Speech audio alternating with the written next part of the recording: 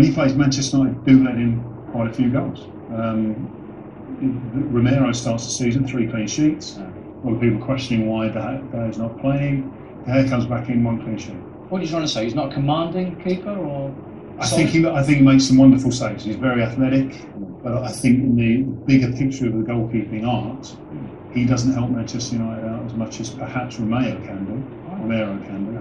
And it's interesting he didn't go to Madrid, or Madrid weren't that eager on buying him, because with Navas in goal for them, who's having a stellar season so far.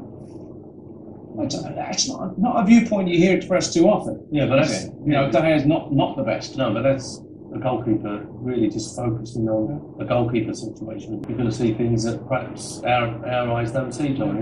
When you're a goalkeeper, you see them little things, and that's why I think that at Premier League clubs and all the big clubs around the world, they've got a specialised goalkeeping scout.